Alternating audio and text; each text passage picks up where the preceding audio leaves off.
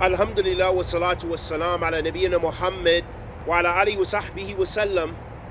Amma ba'd. Ahabati fillah, from the way of the Salaf as-Salih, Ridwanullahi alayh, as collected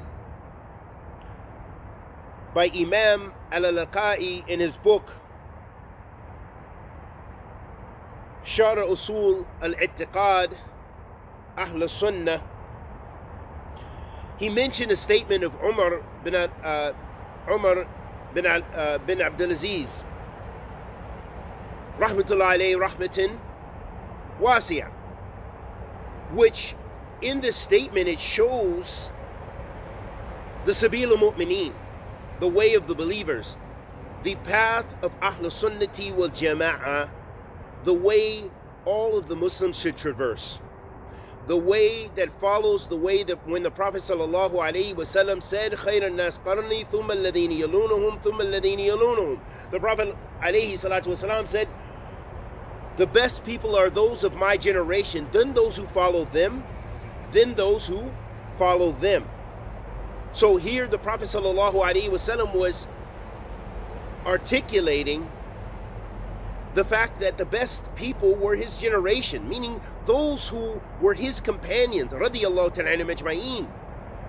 And then those after them, because they were closest to the Prophet sallallahu alaihi wasallam, and they were students of the companions, radiyallahu ta'ala anhum ajma'in, those that were in righteousness, following his way, because they were the closest and they knew the Sabil al-Mu'mineen, they knew the path of Ahl Sunnah, they knew the Sunnah of the Prophet Muhammad sallallahu alayhi wasallam.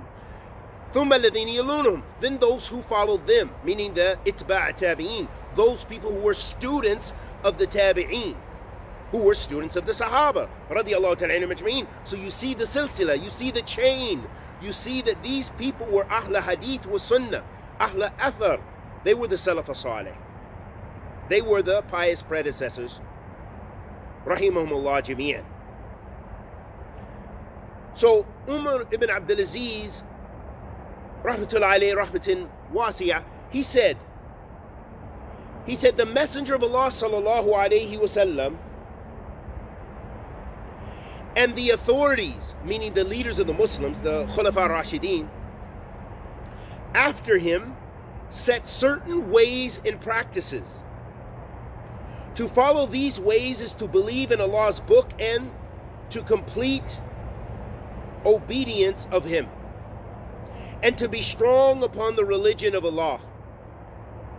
It is not for anyone to alter those ways or change them for something else. It is not for anyone to consider the views and opinions of those who contradict them. Whomever follows what the Prophet sallallahu alaihi wasallam and his khulafa laid down will be guided. Whoever seeks enlightenment through it will be enlightened. But whoever contradicts those ways and follows a way other than the way of the believers, Allah the Mighty and Majestic will leave him in the path he has chosen and land him in Jahannam, and what an evil destination that is. Ahabati fillah, this shows us that this is not a new minhaj. This is not a new methodology, the way of the Salaf as-Salih. But in contemporary times, it is upon us to look back to the madhab of the Salaf and adhere to it if we want success. I believe it was a statement of Imam Shafi'i, rahimahullah ta'ala, or perhaps Imam Malik, rahimahullah, in which he said, which means لا يصلح آخر هذه أمة إلا بما صلح أولها، أو كما قال. He said that this ummah, this nation, will not be rectified except with that which rectified the people in the beginning, meaning the first of the ummah, meaning the Sahaba radiyallahu ta'ala anhum ajma'in. That means Tawheed, that means Iman, that means pure Islam, that means the Sunnah, the Messenger of Allah sallallahu alaihi wasallam, and it means the Sabil al-Mu'mineen, which is the Salaf as-Salih. So that means it's upon us, ahabati fillah, to follow the Manhaj of the Salaf uncompromisingly. That we have to stick to that usul, stick to those principles, because when we begin to take new ideologies and new madhabs and new ways of thinking that contradict the Sunnah, then we lead ourselves astray. وَكُلُّ بِدْعَةٍ ضَلَالَةٍ, and all bid'ah is misguidance. وَكُلُّ ضَلَالَةٍ فِي النَّارِ, and all dalala or misguidance leads to the fire.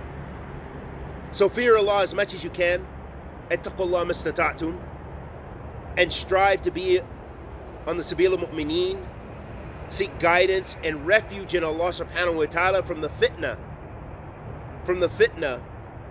of mankind, and the fitna of disease, and the fitna of all the trials and tribulations that we face in this time. Wa sallallahu wa sallam ala nabiyyina Muhammad wa ala alihi wa sahbihi wa sallam.